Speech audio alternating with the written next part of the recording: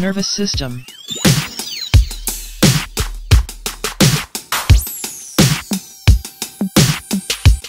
Major division and parts of the nervous system.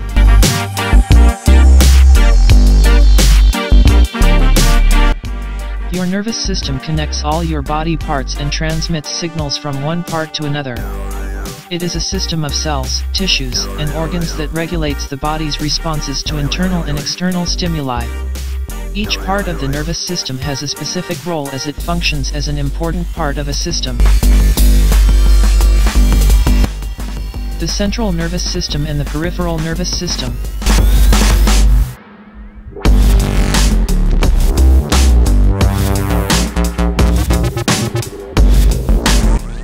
What is central nervous system? CNS.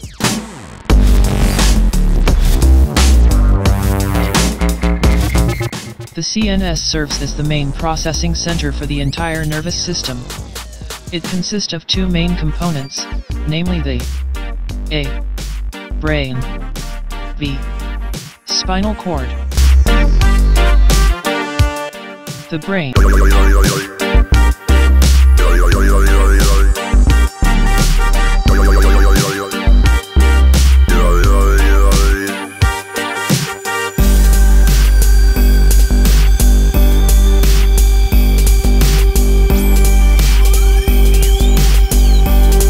The brain is an organ located within the skull that functions as organizer and distributor of information for the body. It has three main parts.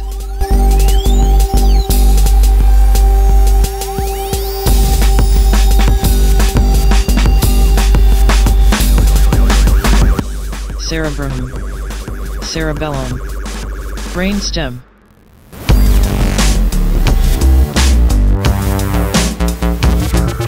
Cerebrum is the large, upper part of the brain that controls activity and thought.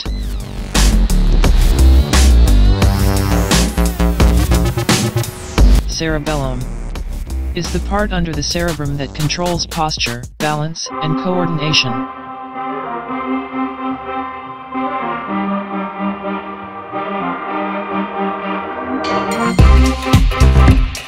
Brain stem is the part that connects the brain to the spinal cord and controls automatic functions such as breathing, digestion, heart rate, and blood pressure.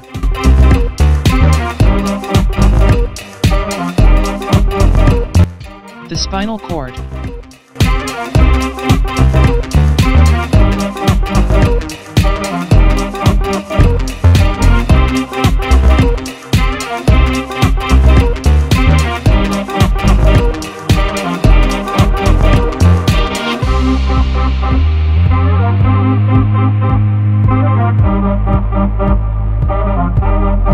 The spinal cord serves as a channel for signals between the brain and the rest of the body, and controls simple musculoskeletal reflexes without input from the brain.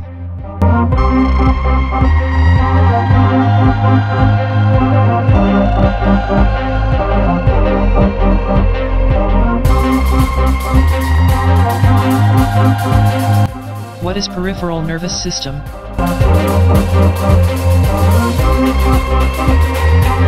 The PNS connects the central nervous system to the organs and limbs.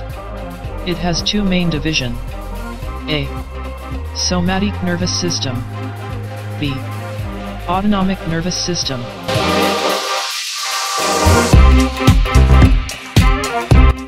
The somatic nervous system.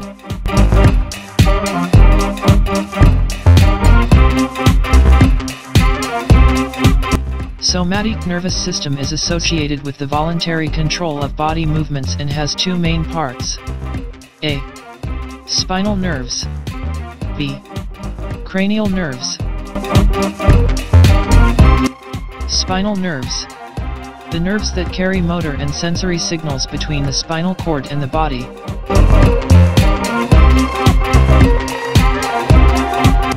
Cranial nerves.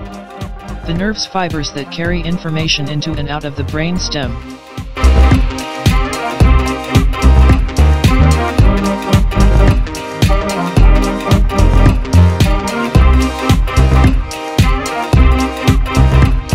The autonomic nervous system.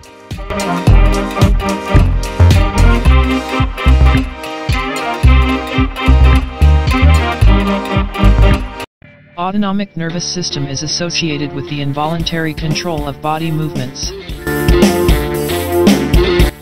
It has two subdivisions. 1. Sympathetic. 2. Parasympathetic.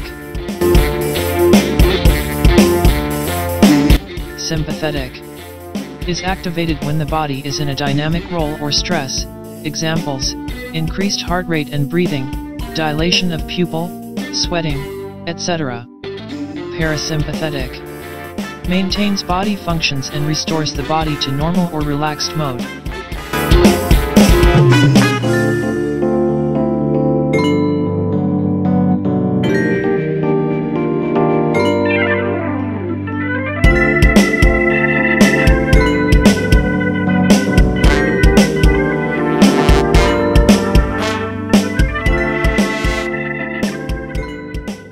Now at this point you should have a basic understanding of the nervous system, but let's do a quick recap.